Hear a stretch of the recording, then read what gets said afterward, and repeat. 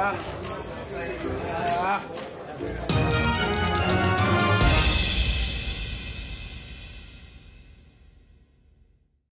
I say who I really want, y'all won't gonna believe me. Sure, you don't want to fight. He don't want to fight, so I'm gonna Canelo. I guarantee you don't retire for a fight. Watch out. If I can't get Al Heyman is the best. We got the best fighters over here. Oh God. The best. The best. Oh God. Hey, and we all got a check. Oh, Listen. AB. We coming back on We back. We back. We got the best big names in boxing. The WBC has announced Errol the True Spence Jr. versus Showtime Shawn Porter. What up, Fight World? It's your boy Ego in the back for some more boxing. Make sure you smash the like button. Also subscribe to the channel for the latest and greatest in boxing. If you want to become part of the gang, notification gang, please hit the bell icon. Shout out to the Super Chats channel donations, the Venmo donations, and the Patreon family. We working. Now the WBC on their verified Twitter account, you see the blue check mark. And they let the cat out the bag. There's the check mark. They said that Errol Spence and Shawn Porter is a done deal. So let me go to the post. A couple days ago they posted this. It says, breaking news, Porter versus Spence has been announced and we are waiting for the date for it. What do you think? Hashtag WBC, hashtag conquer everything, hashtag boxing, hashtag Porter Spence. Now, we've heard this rumor circulating for quite some time, and it looks to be the case because, one, the WBC, this is their champion. You know, Shawn Porter is their champion, so I would think they know what's going on and are kind of let in on the negotiations. The reason why I don't think it's been officially announced is because they haven't announced if it's going to be at the Barclay or, you know, the venue, but this is their champion, so again, I would imagine the WBC is familiar with what's going on. Want to talk about the fight? I think it's a good fight. I heard they might not even do it on pay-per-view, which is, you know, that's great for the boxing fan, so they don't have to pay pay-per-view prices. You know, Mike Coppinger was one of the people that reported that his information's, here it is right here. Sources, the welterweight unification matchup between Errol Spence Jr.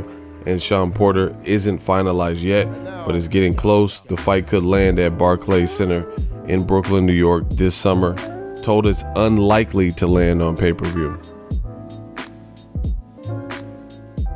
So this is great news. You know, if you really think about it, the welterweight division, this helps shape it. You know, two guys have belts, and this will help consolidate that. So we get to see who's who.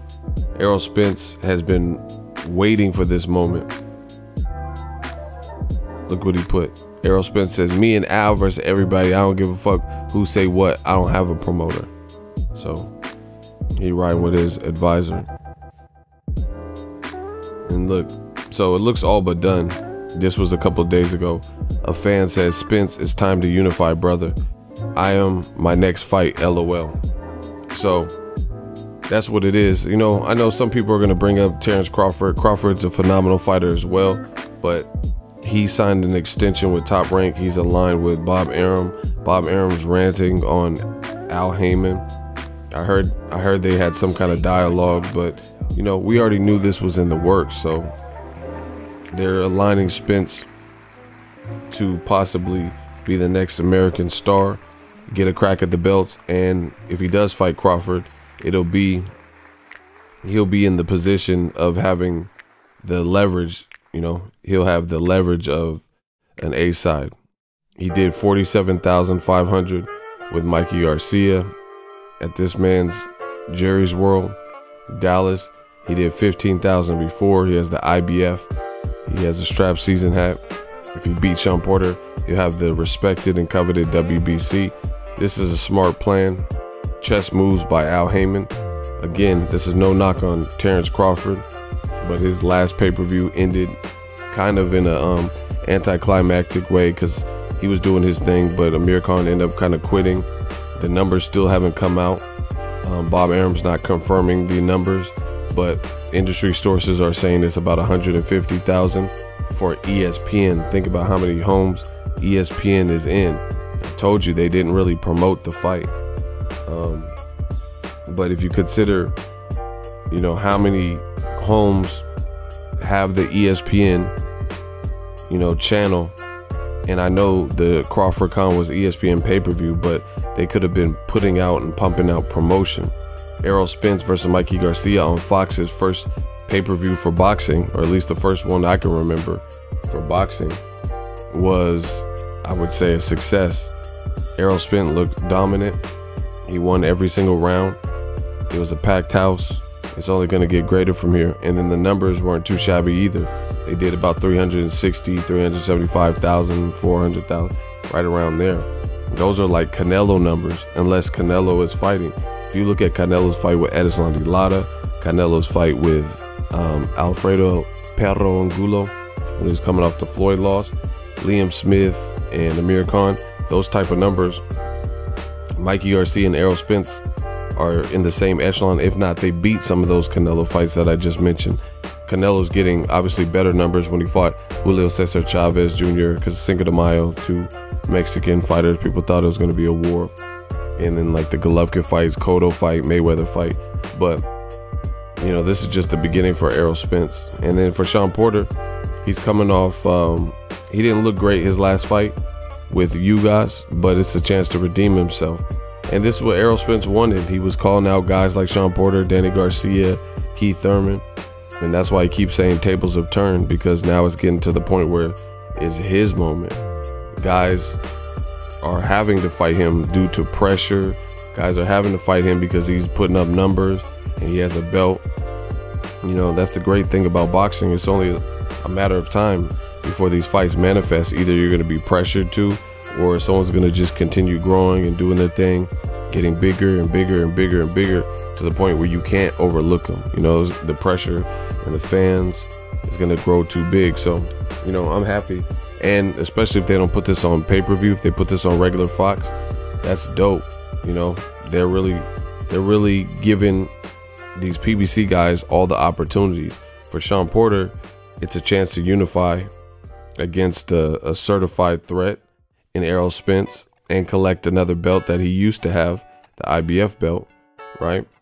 And then for Errol Spence, it's a chance for him to keep growing his profile, you know, keep setting goals and numbers and hit up them viewership numbers and become America's star.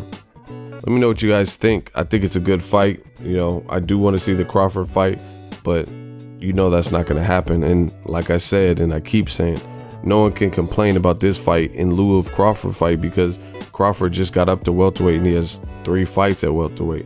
Shawn Porter has a certified resume. Fought Danny Garcia, Kell Brook, Keith Thurman, you know, Andre Berto, Adrian Granados, your Dennis Ugas. You know, his resume is thick. Broner, I don't know if I said that. So there's nothing anyone could say about this shouldn't be happening or this unification.